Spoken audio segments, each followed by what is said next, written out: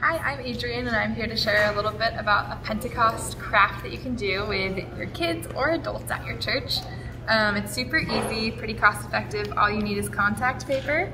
I just got it kind of at a general grocery store that has some, it was in like storage supplies for lining your drawers in your kitchen with contact paper, but like an office supply store would probably have it. And then we got all kinds of fun, fiery tissue papers.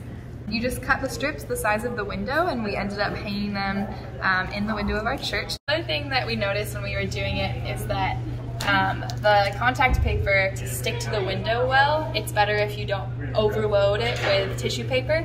So this is a really good example because there's a lot of sticky space on the edges that we're able to stick easily. This one's still pretty good, but some of these that have a little bit too much tissue paper is kind of heavy and there wasn't enough room on the edges to make it stick very well.